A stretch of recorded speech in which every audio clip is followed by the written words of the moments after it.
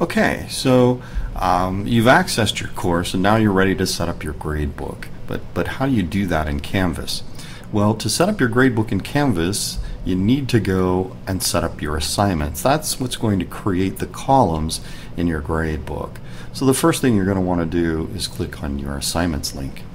Within assignments, you can set up different groups of assignments, or you could just have one group.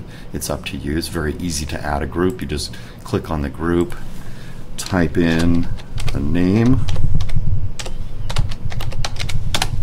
and click Save, and you will have created a new group in here.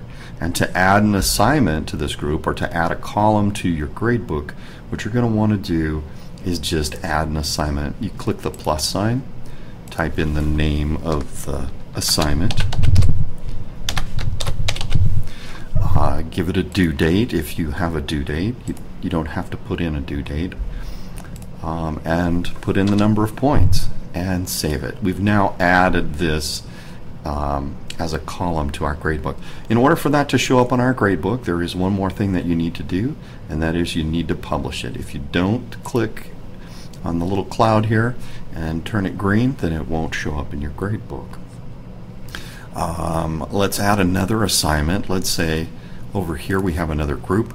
We've got labs. Here again, you click the plus button. We'll go ahead and add lab 4 here. We'll set up a due date for it, put in the number of points that it's worth, and click Save. We've added another column to our gradebook. Let's not forget to publish. Click on the Publish button. And now when we go to our gradebook, we click on Grades, we'll see that these items have been added to our gradebook.